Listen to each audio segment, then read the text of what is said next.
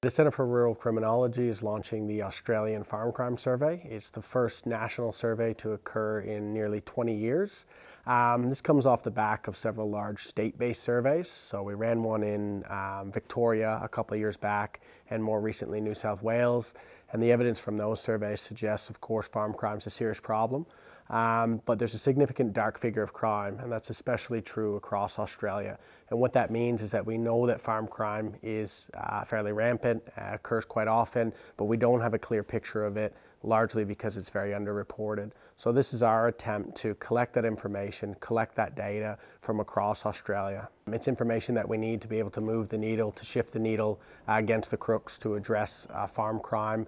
This type of data from New South Wales, for example, was foundational to rural crime campaigns targeted at communities to help them address and prevent farm crime.